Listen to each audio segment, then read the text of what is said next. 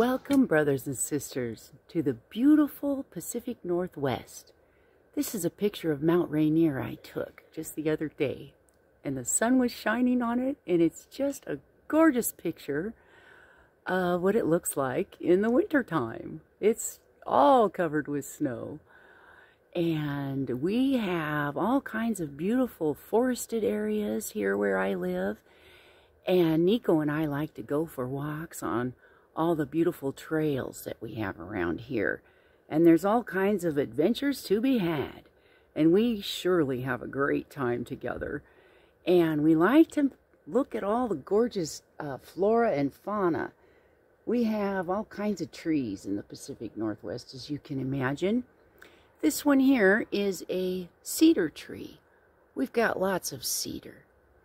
And that's a cedar, and over here we've got a really pretty white birch. Isn't she gorgeous? And then, of course, we've got all kinds of western pine. Those are western pine trees. And there's another birch. And so it's just heavily forested all around here. So let's go take a walk and find a good place to sit down and have a nice little discussion amongst our friends, the trees. All right. It's like 52 right now. Close to about 50 degrees. We say degrees. We're in the States. I don't know what that is in Celsius. I don't, you know. It would be like 20 something. Yeah. But it's really good to just get out here in nature, and you can hear the birds and the occasional motocross bike. It's really great to get back to nature. Well, yeah. But, you really know. Scenic. The sights and the smells, and can you hear the different birds?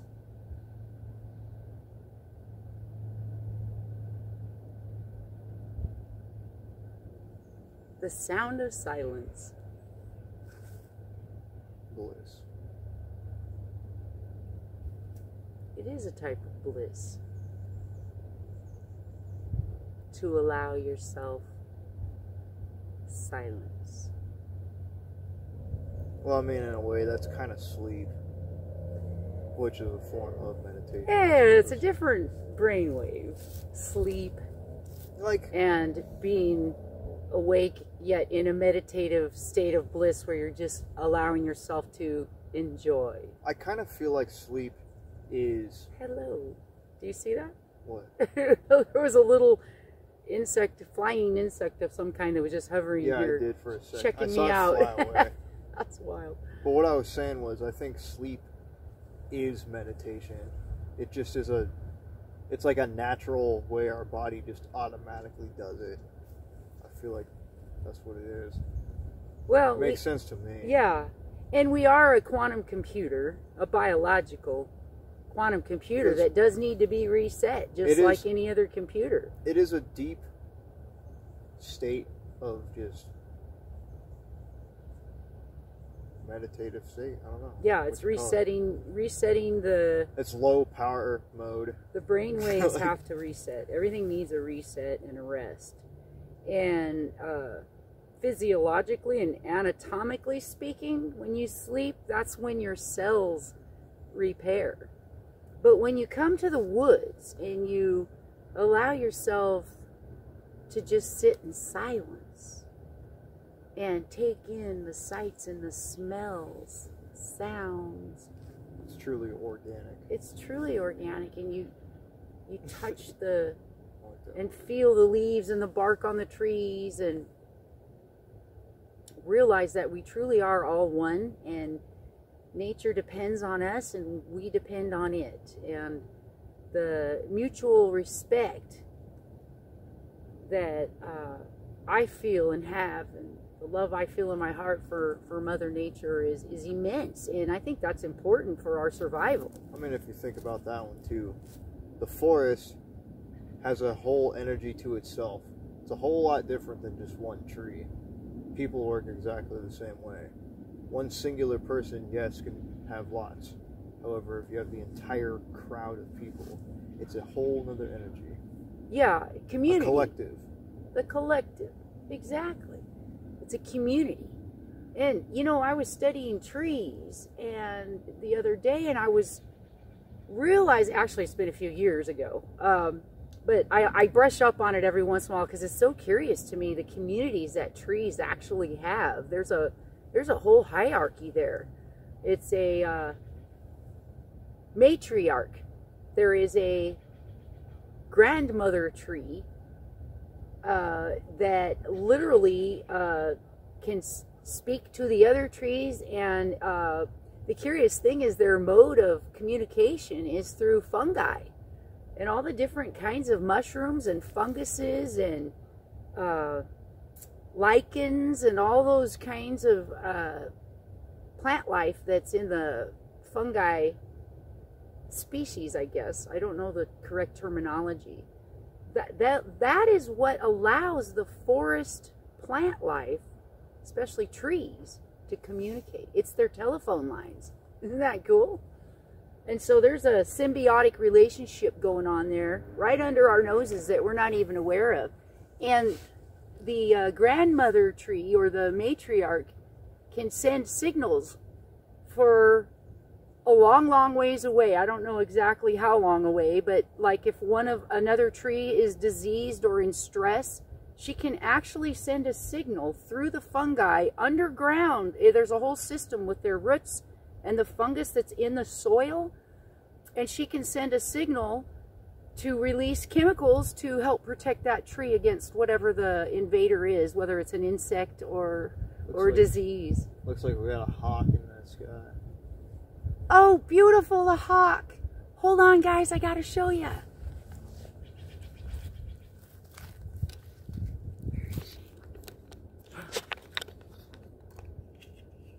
You might want to get the tree out of the way. I can't find it. Where is it? Where'd it go? Oh, there's that low flying hover unit again. Where is the bird? It's right above us. It's moving that way. Yeah. I've lost it. Fine, man. No, it's just I can't find it.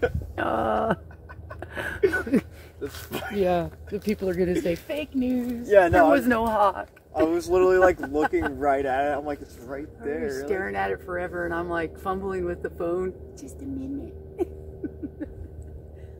Sometimes I've noticed that too. We're so camera ready these days. That, except when you really see something spectacular like a hawk that's hunting right above your head. It's kind of interesting because there's like this fine balance. Sometimes trying to capture it ruins the experience. Sometimes when you just simply just watch it and just nothing else, and it's just you and that. You know what, Nikko? You are so right. Here I was busy trying to capture the hawk on my camera for you guys, which is cool, right? But yeah, I missed it. I could have just left the phone alone and enjoyed the moment. The reason why I wasn't too upset about that was because I am so blessed that I live in an area that they're just literally abundant everywhere. So it'll just be a minute and it'll be back. They're everywhere here. Yeah, so. And I've noticed that too, is sometimes they'll circle around in a little area and then they fly away and then they come right back to the same area. Yeah.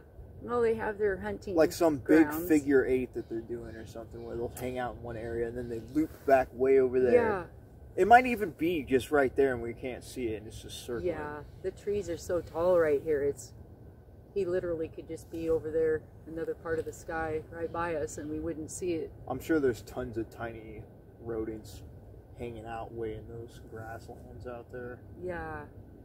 It's just a bunch of brush. Oh, I love taking slow, deep breaths in this rich, oxygenated atmosphere. It's just, it's different. You know, when you get out of your house, you really can tell, at least I can tell the difference. It's cleansed. It's cleaner. You know, you might keep a nice house and maybe your house is clean, but really the carpets, the furniture, the curtains, what you name it, even the radiation that's coming off of all of your appliances, yeah, the atmosphere gets stagnant and full of static.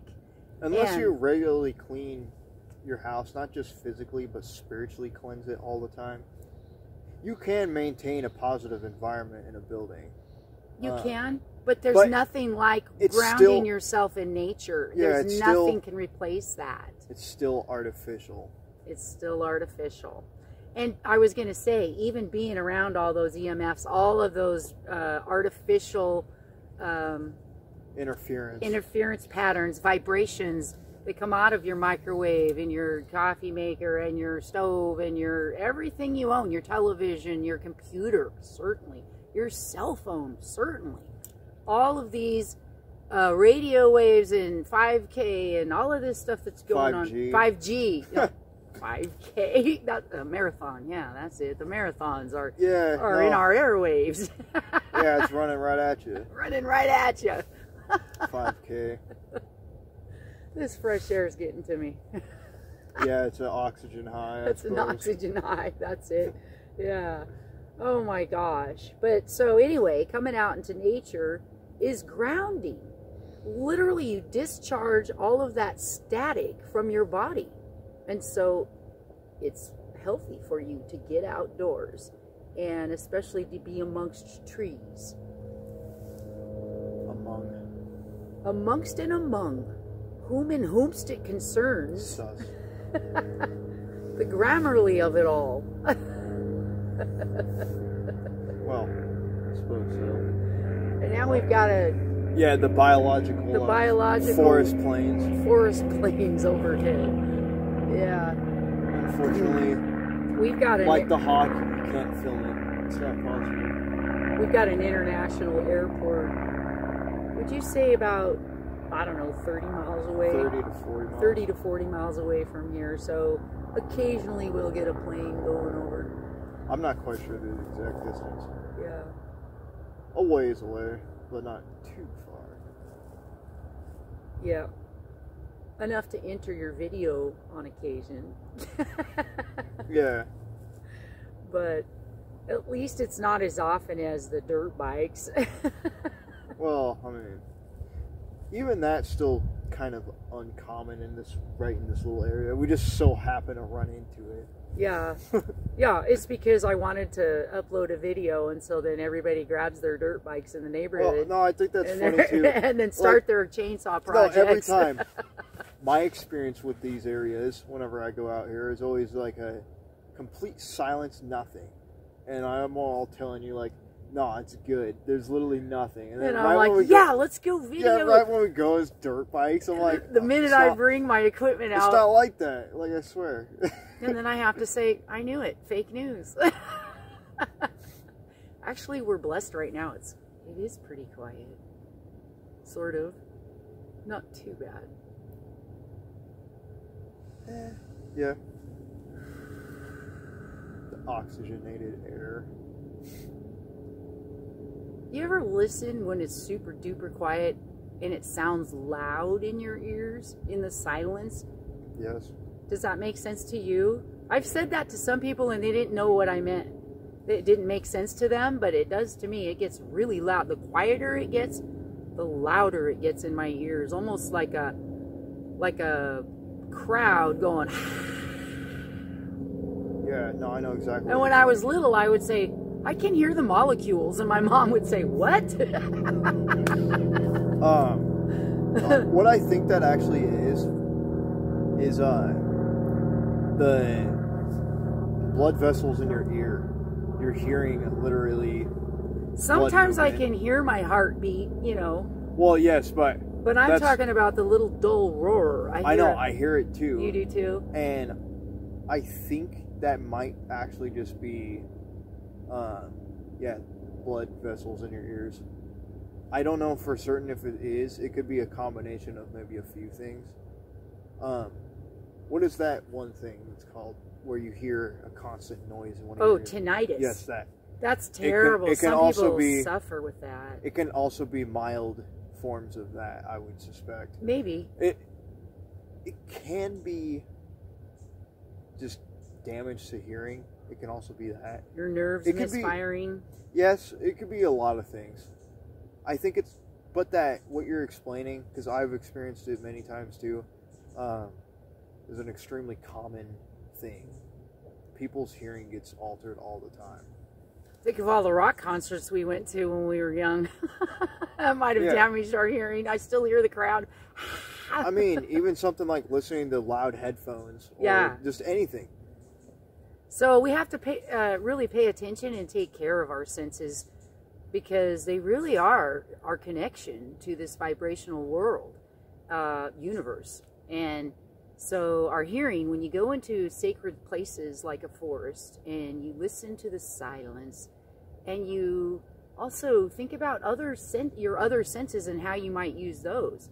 I was also studying about, there are those who can use their sight to do different things in forests. You know, there's a lot of legends of like the Irish folklore of the little people and seeing things in the forest. And I often wondered if you know, those were either sentient beings, or you're using your senses to actually tap in.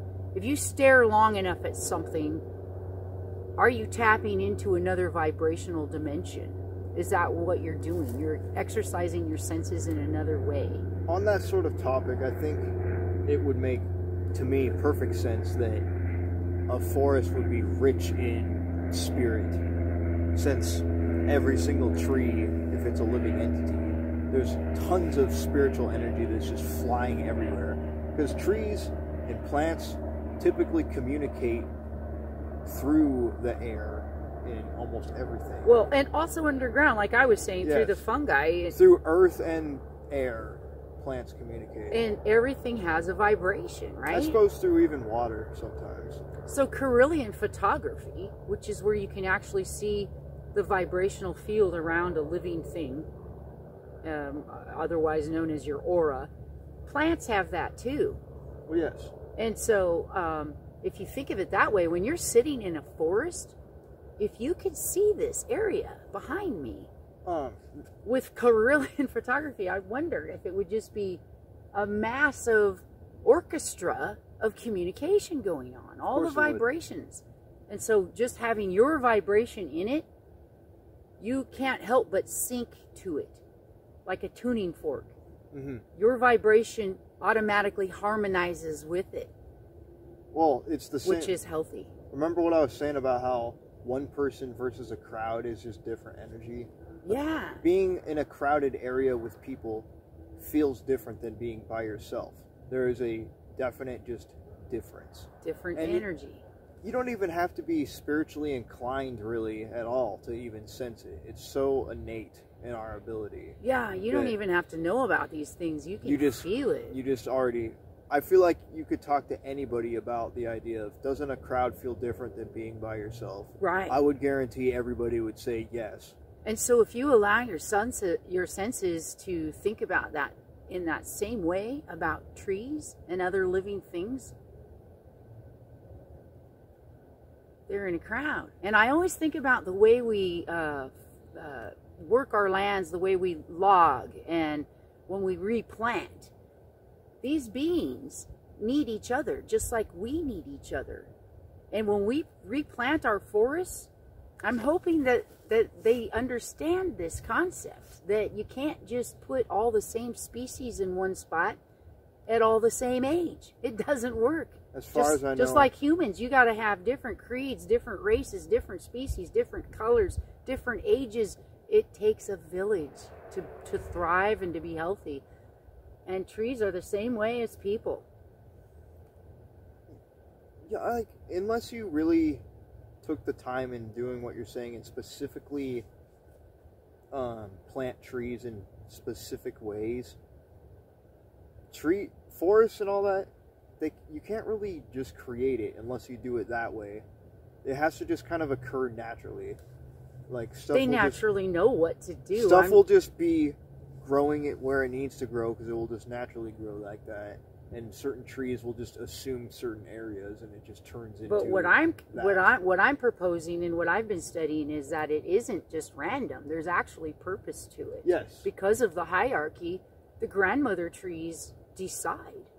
They actually can decide to help another tree that's dying or not. They can actually send poison over to one and finish it off. And the biologist, or not biologist, excuse me, what's the plant scientist? Come on. Oh, brother. Herbologist? No. I mean, that's still... Treeologist? That's no. still biologist. No, right? you know what I'm trying to say. Oh, Lord. It's a big cut right here. Big cut. Oh, as soon as we think of it, we're going to go, oh, brother. Anyway, yeah, I mean, they already know all this communication stuff is going on, but I think a lot of the scientific world, especially the non-scientific world, the regular Joe, you know, the regular person, has no idea of this hierarchy, and these sentient beings have their own world, their own communication, their own community going on, and we're not aware of that, and so we don't treat them with respect. It's almost like I hate to say it, whatever, you throw a bunch of people of the same race into one area. What do you call that? Segregation. Or a reservation, like we did to the Native Americans. Internment. I don't know. People would maybe scoff at that. Come on, we're talking about trees here. But really, what if they really are sentient beings? Then are you going to say the same thing? Should we treat them with a little more respect, especially if we're going to take their lives and use their wood? We should reforest with respect and let them have their families, not separate them and like only one kind here and they're all of the same age. And I know it would take a lot to reforest carefully and selectively, like have a little bit of cedar, have a little bit of maple, have a little bit of whatever, so you mix it all up. Yeah, and that's the responsible way. Well, but that's the thing. It costs more, right? It costs more. There's so many different. It depends on where it's located to. Is it owned by the city? Is it somebody's land? Like, there's so many factors. Who's deciding? And most of the time, I would think that many people don't even think of that. They think if you just replant it, it's fine. It's fine. We're just going to cut it down for paper and wood again anyway, so why do we care? Well, not just that, but too, I also think you know, I have to interject. You know what ruined me? Harry Potter, that one scene where they pull the plant up and it starts screaming. You grasp your mandrake firmly, you pull it sharply up out of the pot. Oh, the chamber, yeah, that got of me. Secrets, that got me, you know. When you're an empath and you see things like that, it literally imprints on you, almost like, you know, traumatic syndrome, where you're just like, I forget what those things are that called. got me. And so now I think about that when I come out and I see real plant life, real trees, and I treat them differently in my yard. I talk to them. I've made relationships with all, what is it, 3 or 4 trees I've got a kind of a small yard. And they've actually thrived and done much better since I started talking to them and actually making a relationship with them, communicating. I'll go out and do yard work and I'll literally say, how are you? It's good to see you. You're so pretty. Thank you so much for blessing our yard, you know, with your presence. It's kind of interesting. Trees don't really speak in the way we would speak. They don't use words. They speak purely in emotion. I'll tell you how it spoke after I did that. I started doing that 2 years ago, speaking to my trees, and just kind of as an experiment, right? Just to see if it would really do anything. And the next year, the dogwood had fruit all over it. It had never fruited like that before. And then this last year, this very last summer, it was just covered in fruit. I had so much fruit, I didn't know what to do with all of it. And it was, my mother used to live in my same house before me, and she had that dogwood for years and years, and it never did have any fruit. I start doing experiments on it by talking to it and giving it love on purpose. It's fruiting like crazy. And I did the same thing. I'm trying to think, what was the other thing I did it to? The maple tree. The maple tree had babies for the first time. There was little babies coming up underneath it. Not that I needed more trees, but it actually grew bigger, longer, more beautifully. Yeah, it was prettier than it had ever been. This beautiful Japanese maple I have in the front. It truly made a difference. I could see it with my own eyes. Michael agreed. Grandma came to visit this year and she agreed that it was definitely an improvement. Looked like I had fertilized the heck out of it, and really I did nothing other than just an experiment where I started talking to it, and every time I go outside I purposefully greet it. Even if I don't say it out loud, I say it up here. Mm-hmm. Yeah. You should try it at home. I do it to my plants in the house now too, and my amaryllis is blooming twice this year. Now they're supposed to bloom once, at least the one I own, only blooms at Christmas time. And it bloomed at Christmas. And lo and behold, it's blooming again now. First time ever. I've never had it bloom twice. But this year, I poured all kinds of love on it. I talked to it every day. I would touch it and say, oh, you're so pretty. Gosh, thank you so much for being in my home. And it's amazing. It's blooming again. Check it out, man. Plants are way more intelligent than people realize. They sense everything. They've done experiments on it. They can actually, they actually did this one experiment. It's really amazing. I'll see if I can dig up some of the stuff on it. Where they measured the vibrations coming off of I think it was a philodendron. I don't remember now what it was, but they were measuring, and then they had, in the test, they had a subject say, I'm going to prune that and cut it way back. And the vibration at just the thought of those words changed on the plant. Like it was scared. Like it knew it was about to be cut. Mm-hmm. And the weird thing is, they repeated it and it happened every time. And they did it with, I think they also did the reverse, where they would say it and then say, never mind, I'm not going to prune it, I'm not going to cut it, and then the vibration would relax and go back to a normal pattern. Like the plant could feel the intention that it was about to be hurt. I mean, that's bizarre. That is wild. And that comes back to that scene in Harry Potter. Like, they do have feelings. Well, yes. So, yeah, whenever we come out here, I always make sure and thank them. Because really they were here before us, and they're going to be here after us, and it's really their land. Oh, hopefully. We're just blessed to share it with them, and we need to be thankful about it.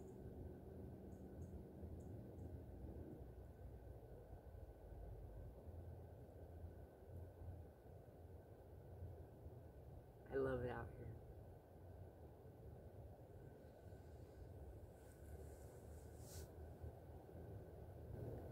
Nah, this is really nice out here. I'm so glad you got to come with me today out here. Thanks for joining me, Nikko. I appreciate it. Oh, yeah. Thank you, trees. Thanks for allowing us out here with you today.